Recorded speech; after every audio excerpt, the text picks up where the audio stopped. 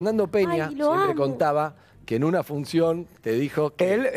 Él, durante toda mi sexualidad la viví muy libremente, pero nunca había hablado con mis viejos.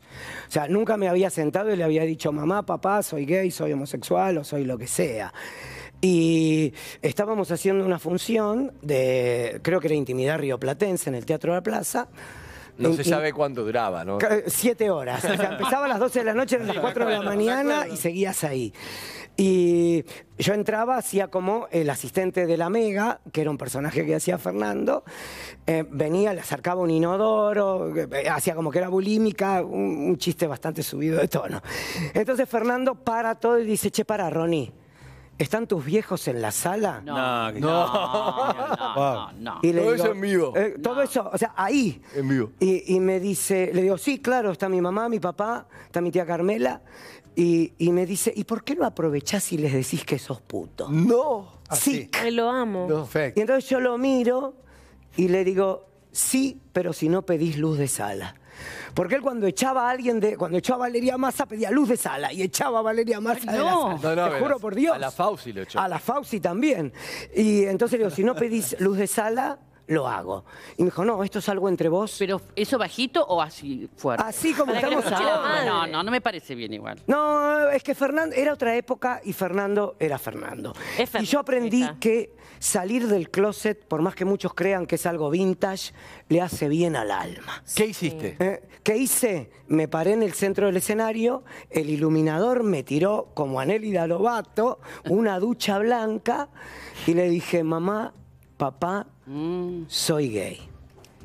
La gente aplaudió. Se paró todo el público y empezó a aplaudir.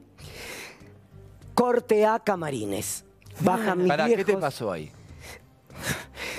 ¿Viste la película de terror de Vincent Price cuando se prende fuego el castillo? Sí. No lloré. Sentí que se me venía el mundo abajo, como si esta pastilla se abriera y yo cayera al cuarto infierno.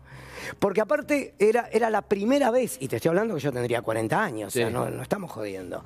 Era la primera vez que mis viejos conocían a Horacio, mi primera pareja, conocían toda mi vida, pero nunca había estado hablado el tema.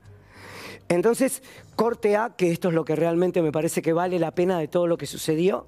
Camarines, mi vieja y mi tía Carmela felices de la vida, babeándose con Fernando Peña. Yo estoy en mi camarín, cortando clavo con el culo. Siento que golpean. Ronnie, ¿me podés atender? Mi viejo.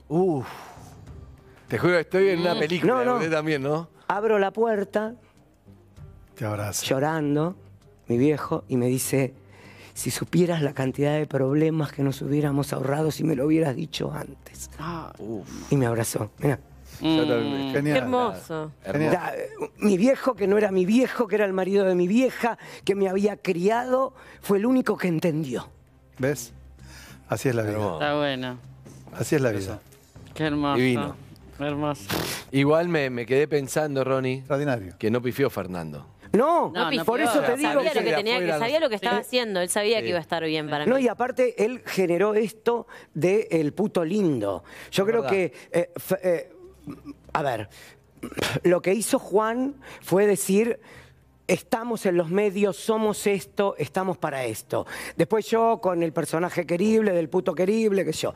Y lo que hizo Fernando es sacarle la carga negativa a la palabra.